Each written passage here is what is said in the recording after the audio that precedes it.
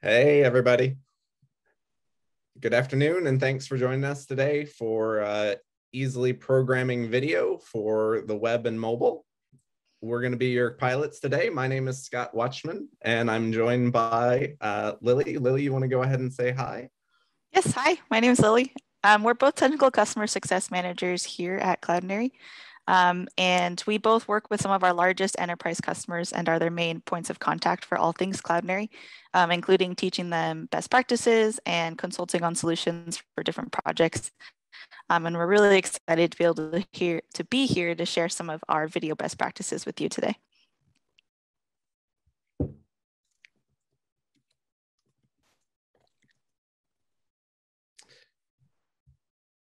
I think we can go ahead and start with our presentation now. Yeah.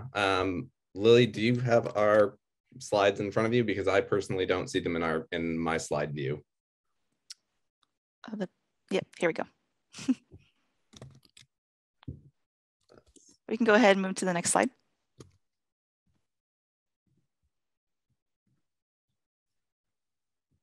Thanks. All right. Sorry for the technical glitch there, everybody. And we'll get right on track here. So first of all, thank you, everybody, for joining us for this session today. We really appreciate you taking the time to come and learn some video best practice with Lily and I. We're going to be really looking at video in sort of two different lenses today. So we're going to start with just some base level best practice, talk a little bit about what role video is probably playing in your digital experiences already today, and why you should care about this piece of content in particular as it becomes more and more important to things like purchasing decisions and the way that people just interact with the web on a day-to-day basis. So to look at video from a couple perspectives, we've divided today's content into a short form section where we're going to look at best practices for videos that you might think of counting in a couple of minutes range, usually under a minute in duration, but maybe stretching occasionally into those like 2-3 minute range videos as well. And then Lily is going to take over in the middle of today's session and guide us through how to handle long form video. So when you're not talking about a matter of a minute, we start to think about things like how can we stream this video to our end users? How can we prepare it for all these different environments where we might possibly need playback? And then we're going to finally just close out with a look at Cloudinary's Video Player, so we can have a talk through how easy some of this stuff can be to deploy and really get up and running. So with that, let's jump right in. If we could go ahead and advance our slides one forward, please.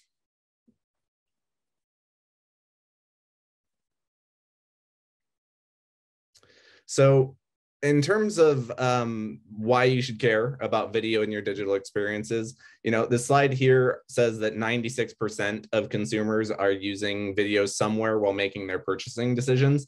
I would honestly wonder if that number is not small or underestimating when you start to think about all the ways that video is used that aren't necessarily part of companies' measured channels anymore. When you think about remarketing on the web, paid social placements, influencer marketing, all these new ways that we're starting to see video used to convey sponsorship, get ideas started, and start conversations with customers or the people that we interact with our applications. And a couple of things have become increasingly clear. Both short form video and live streaming are here to stay. We've seen explosive growth in both categories in the past few years, and there's no reason not to expect that to continue.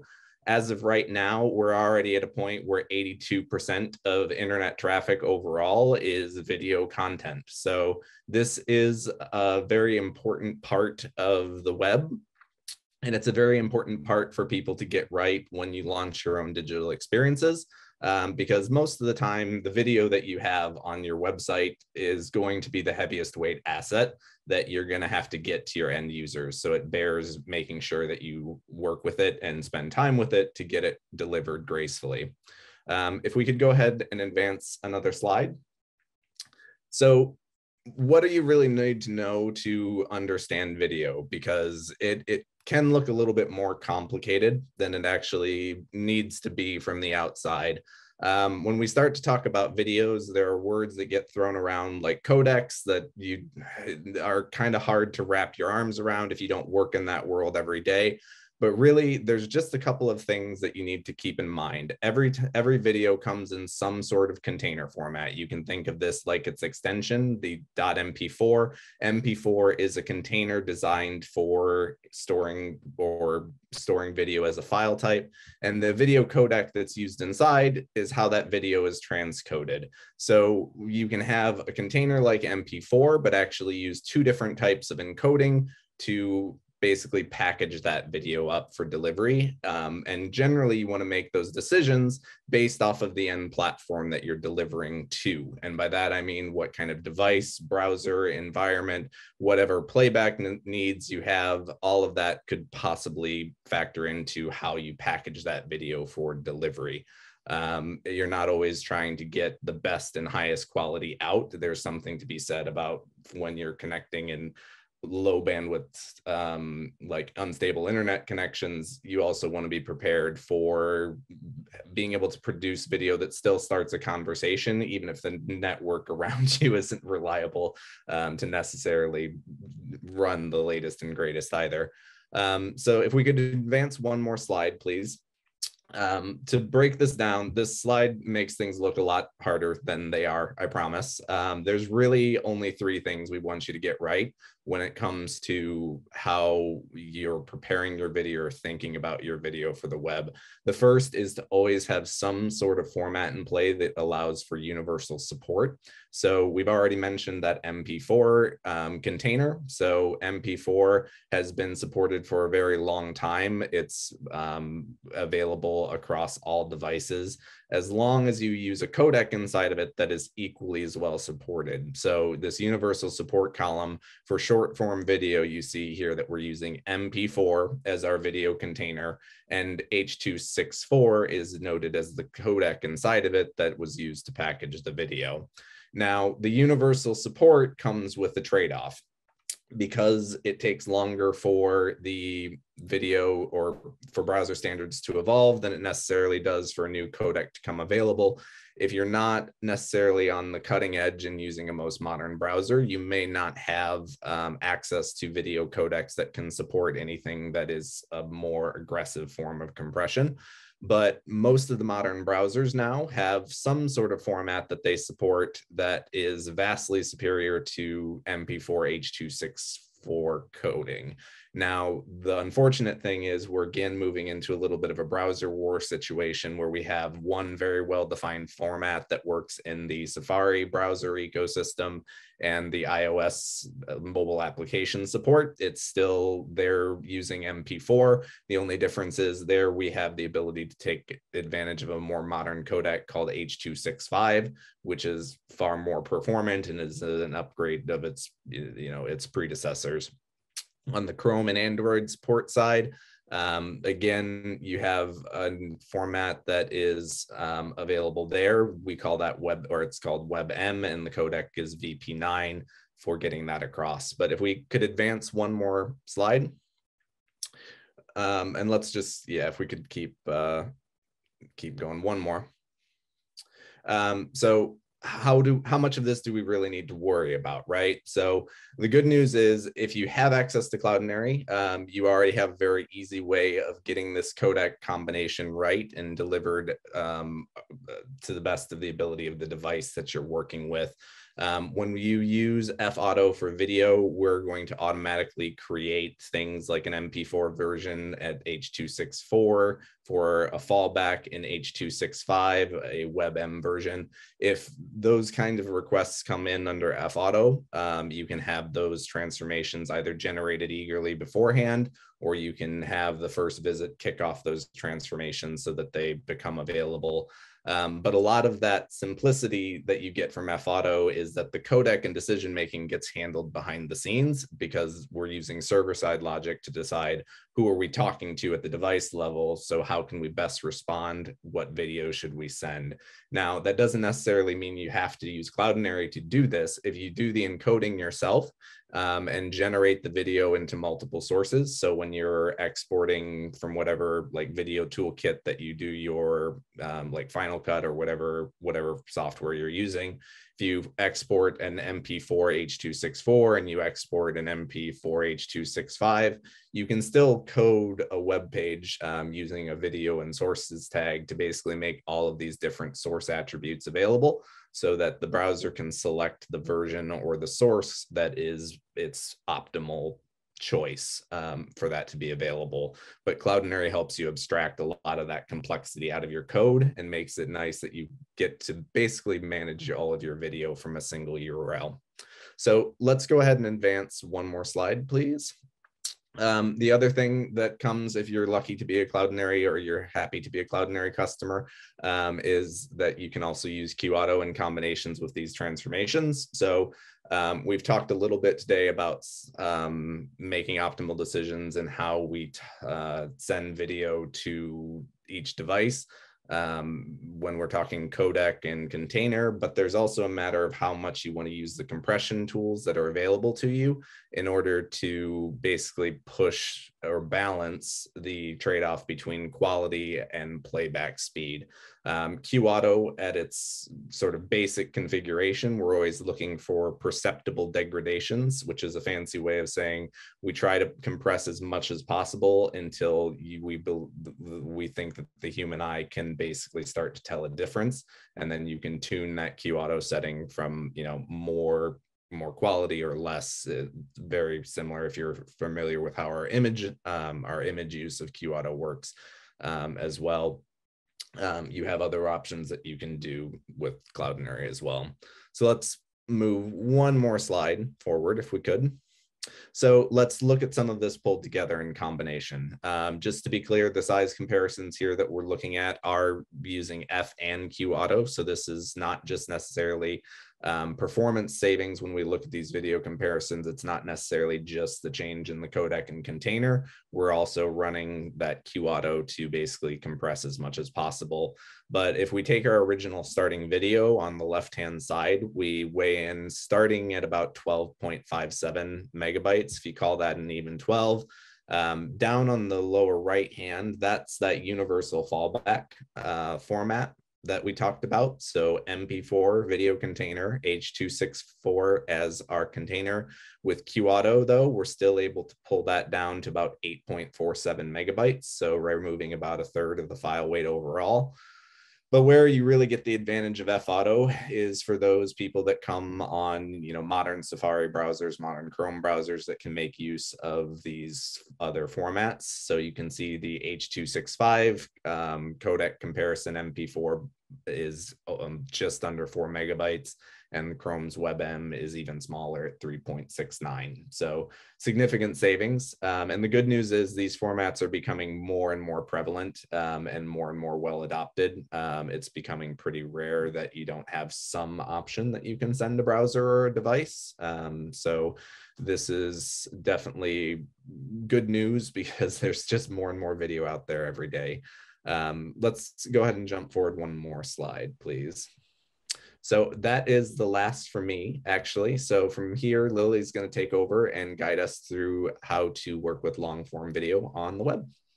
Thanks, Scott. So now we're going to jump into long form video, as Scott said, which is basically, for our sake, anything longer than a minute or so. So for long videos, we're going to use a method called Adaptive Bitrate Streaming. At a high level, adaptive streaming allows the browser to optimally provide chunks of a large video based on the end user's network conditions. So if you've ever been on YouTube or Netflix and noticed that a video is super blurry, maybe even the quality's or the audio quality is kind of gurgly, and then all of a sudden it snaps into that full high resolution that you expect, then you've experienced adaptive streaming in action. High level, adaptive streaming allows the browser to optimally provide chunks. Sorry, I'm getting some playback. Okay, so adaptive streaming solves two main problems. The first is buffering, which can occur when your network conditions cannot support the full download of the video. And the second is when you're trying to support different quality at different screen sizes. Since a smaller video can be downloaded faster than a larger video, adaptive streaming is essentially chunking a larger video into smaller segments, as well as different resolutions for download based on your network condition. We're going to be working with something called a streaming profile, which designates the different resolutions available for the browser to choose from. And it also has the chunks to allow for switching between the different resolutions. So we'll see an example of this, which might kind of clarify that a little bit more. And as an FYI, since adaptive bitrate streaming is kind of a tongue twister, sometimes I will be using the phrase ABS for short. Next slide, please. So as Scott showed regarding formats previously, the two that we'll be focusing on for adaptive streaming are HLS and MPEG-. Both are actually widely used, but with the takeover of Apple in the world, HLS is probably the most popular if you were going to take an informal survey of people who use ABS. These protocols allow the video to be chunked up into these smaller pieces and served to the end user. And today we'll be pairing them with those optimized codecs that we also discussed before, VP9 and H.265. Next slide, please. So the steps to implement adaptive streaming with Cloudinary are the following. First, we're going to create or select a streaming profile. Then we'll upload the video and we're going to perform an eager transformation to generate these streaming profile transformations ahead of time for this video. We will, include the streaming profile and the format in the URL, and finally deliver that video via the Cloudinary Video Player or the video player of your choosing. So these steps sound simple enough, right? So next slide, please. So right now we will take you step by step through an example using our Cloudinary Video Player. I mentioned the Cloudinary Video Player specifically for many reasons. The first is that adaptive streaming actually requires a video player, not necessarily Cloudinary's, but requires a video player to be implemented, since the player is the tool which can take those chunks and feed those chunks to the browser to play. The video player has a vast array of features that play well with adaptive streaming as well. So for example, it provides broad device support, controls, for example, that let the user control what resolution they want to see. And it also supports all the modern codecs that we're looking at, customization, analytics, and more. But specifically what we're going to focus on is the player's ability to automatically choose the best format and codec to serve based on the user's browser. So this is specific to the Cloudinary Video Player, and it is essentially that auto format parameter we discussed for short form video, but we've implemented it for adaptive bitrate streaming. Next slide, please. So now we've chosen that we're going to use the Cloudinary Video Player. We will go into now what we call, to explore a little bit of what is called a streaming profile. So for ABS, a streaming profile is essentially a menu of the many resolution versions that are available for the browser to choose from based on the user's network conditions. So on the left here, you're seeing a screenshot from our documentation showing the predefined profiles that Cloudinary provides out of the box as a default. And you'll see these are named such as Full HD, 4K, and they have these different resolution representations marked 0 through 7 on the document. And on the right, you see what 0 through 7 actually means. And you can see 0 through 7 are the different resolutions, which actually vary in different ways as you dig down into it. The width and the height obviously varies, but the video codec profiles vary and the bitrate varies. And all of these characteristics all affect the quality and the file size of the video and allow those smaller chunks to be downloaded faster and that kind of quality to be updated as well. So notice that in the predefined profiles, we're using H.264 because this is the universally accepted codec on all browsers. And it's also available for both HLS and MPEG-. But what we're going to do today, or what I'm going to take you through today, is taking a step further and utilizing our next generation codecs to generate our own custom profiles. Next slide, please. So what we're going to do is actually create 3 custom streaming profiles. H.264 for our kind of universal support, H.265 for Safari, and VP9 for Chrome and Firefox. We're going to use the create streaming profile method in the admin API to basically create our own representations array. Personally, kind of in this example I pulled here, I was able to pull one of our templates and one of our predefined profiles from Cloudinary, basically just copy paste that representations array from there into this like new custom streaming profile we're going to create. And all you're really going to update in that representations array is going to be the video codec. So you'll see highlighted there that VP9 is updated there. Whereas you could, on the H.264 version, you'd keep that as H.264, and in the H.265 version, you would change that to H.265. I didn't show the entire representations array here, but imagine that this representations array has these little transformations array inside, and each transformations array is one of those 0 through 7 representations that we talked about in the previous slide before. Next slide, please. So once you create those custom streaming profiles, you want to utilize an eager transformation to pre-generate all of our ABS resolutions. For those not familiar, eager transformations are transformations requested of Cloudinary ahead of time, whereas on-the-fly transformations are done at the time of request and delivery. So those QAuto, FAuto parameters, that short form video that Scott discussed before, those are performed on the fly and don't need any sort of pre-generation because those videos are short and the performance will be quick. However, for adaptive streaming, the reason why we need to pre-generate this is imagine that we are generating 0 to 7 representations of this video, chunking it up, transcoding it to new codecs, resizing it to different resolutions. And in this particular example, we're going to do this 3 times for each video codec. So H.264, VP9, H.265. So when a video is trying to play this, when you actually access it on the browser, it's going to want to try to jump, it'll pick which video codec is best for the browser. And it's going to also start testing that user's network. It's going to try the low resolution and then be like, oh, that's pretty good. Let me jump up to the medium resolution, the high resolution. And it's going to be jumping. So if you're going to process those representations on the fly, it kind of defeats the purpose of ABS because each time that browser wants to jump to a new chunk or try a new resolution, it's kind of restarting this transcoding process for that video from the beginning. So we want to make sure that all of these are done ahead of time so that they are ready to go for the browser and the user when they need it. Be sure to include a note. Be sure to include the eager notification URL for this particular eager process so that so Cloudinary can let you know when those requests are complete and your video is ready to be pushed to production. Next slide, please. And finally, I wish we had time to go into more details about the video player and all the other capabilities that you can customize. But for our purposes, we're just going to focus on the sources array, which is when we're implementing the video player is how we set up our adaptive streaming in our profiles. So you're going to see that we have a source types array, which actually lists the codec format pairs. And they are in the order in which you want the browser to try. And we're also including a non-adaptive bitrate streaming video, just in case, because there are still some browsers out there that don't support adaptive bitrate streaming, even if you have a video player. So you'll note that we're listing Dash and the VP9 and the M3U8 H.265 first, because those are kind of like for Chrome and Safari. And then we have the universal, and then we have like the ultimate non-ABS fallback. And then after that, we set up our source transformations array to specify the streaming profile we are using for each of the codec format pairs. And of course, we include QAuto for our MP4 fallback. So what I'll do now is jump into a quick demo so you can actually see it in action. So let me share my screen.